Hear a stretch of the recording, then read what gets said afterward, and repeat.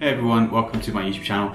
This is the first review I've done in a while. I've just been busy at work. This is a review of FreakScene, the story of Dinosaur Jr, directed by Philip Reichenheim, and let's have a quick look at the trailer.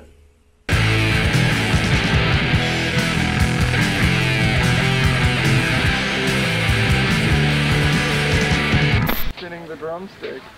Okay, I have it. All right, now it's your turn, Lou. There's a certain psychotic state that is a band. Seen enough to eye you, but I've seen too much to try you.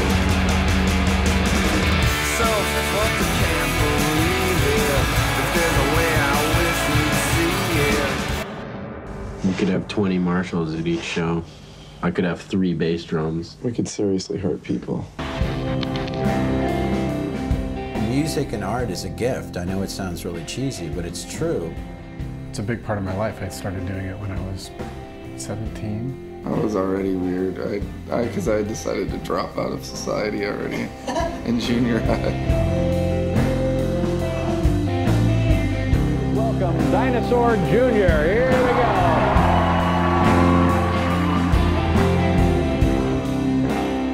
So this review is actually taking place not in my bedroom in London. I am actually currently in Poland.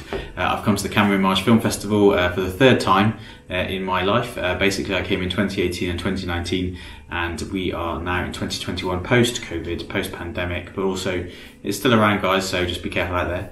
Yeah, today I am in a place called Torun, which is in the centre of Poland, and I will be checking out the Homage Film Festival today. And this is my first review for a documentary about one of my favourite bands, and they're literally one of my favourite bands because I kind of grew up with them. The band are Dinosaur Jr, and the lead singer is called Jay Massis, the bassist is called Lou Barlow, and the drummer is called Murph.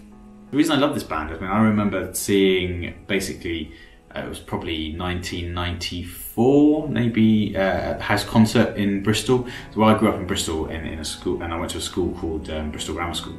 There was a guy called Richard Morse who was wearing a Dinosaur Jr t-shirt at the Homage house concert where I first kind of was getting into music.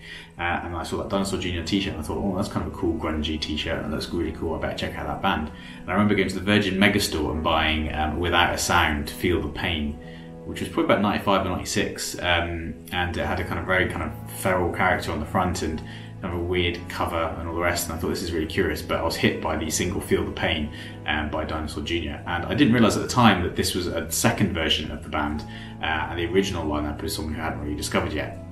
Subsequent to that, I listened to an album called Where You Been, which is probably my favourite Dinosaur Jr album, one that I go back to many times. And since then, my love for Dinosaur Jr has kind of grown over the years. I remember being in Warsaw. No, it wasn't. I remember being in Wrocław in Poland, maybe in the early sort of 2010 to 2013 time, and listened to I Bet on Sky, which is a great album, and Watch the Corners is a really good single from that album.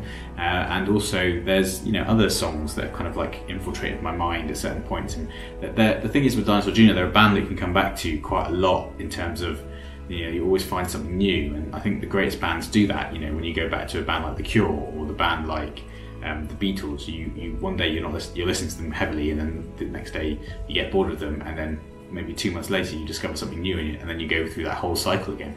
And that's the kind of bands that I really love, the cult obsessive kind of fan club kind of band. Not Mission Teenage Fan Club, they're another great band.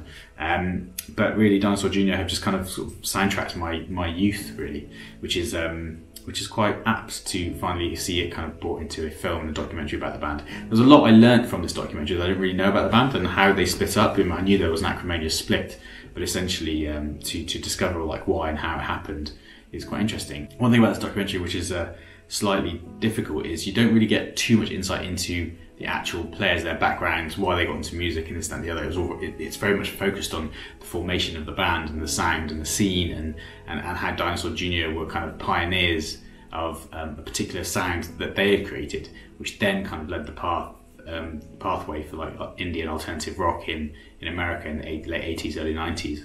So you had this punk aesthetic, which is coming through with bands like, Minor Threat. They were part of a band, Jay Massis and Lou Barlow were part of a band called Deep Wound. And it's really good to see the formation of a music scene, essentially, through from the late 80s to the early 90s, which is kind of revealed in this documentary as well.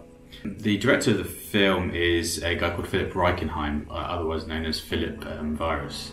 And he is a German filmmaker who is actually related somewhat to J Mascis. I think J Mascis is married to his sister. But essentially, he's managed to capture the essence of the band in terms of the creativity and the ideology behind the band. The aesthetic of it, I think, is strong in this film. You know, if you like Dinosaur Jr. artwork, you'll kind of get this visual, weird, DV 90s filmmaking kind of like aesthetic, which you'd get normally from archive footage from the 90s. But he's really captured that really well. He's kind of got like a palette and colour palette throughout the film, which really works with the tone of the film, you know, blending the archive footage with modern day interviews as such.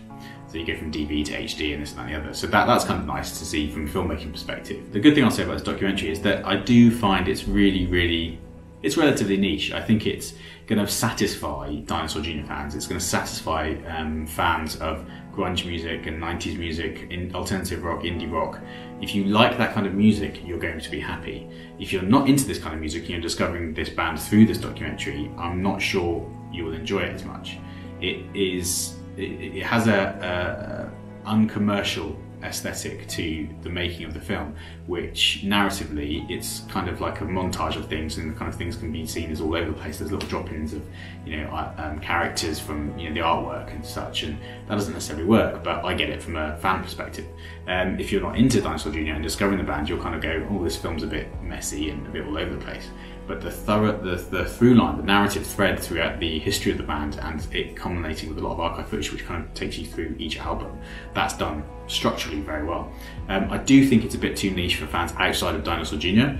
I think if you're a Nirvana fan, you'll see something here. There's also the element of Nirvana, which, you know, Nirvana supported Dinosaur Jr. at the time, and Dinosaur, J Mascis mentioned that, you know, at the time Dinosaur were a bit bigger than Nirvana, obviously, because Nirvana were coming up through the ranks, which is interesting how, you know, that's flipped essentially.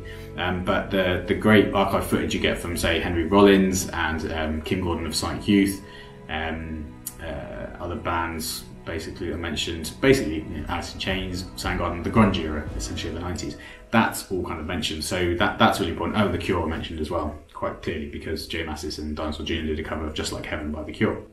I think it's just a really good documentary, but I do think if you're looking for a commercial documentary, a film that is put together commercially in a more narratively structure-led way with archive footage and is kind of more clear and concise, look at maybe Back and Forth by the Foo Fighters. I think it's a film directed by James Moll, and that was made in 2011. So that's got a nice, clean narrative, whereas this one's quite messy and dirty and all over the place. So that's something to be aware of as a viewer.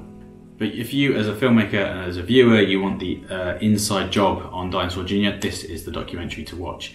For me, I'm going to give it about a 5, purely because I'm a Dinosaur Jr. fan. If you're not a fan, then, you know, go somewhere else and watch something else. But essentially, this is a definitive archive documentary about the band, and tells us from the beginning to the end, the current state of where the band is at, sort of where they're at, and it's great to see the sort of like idea of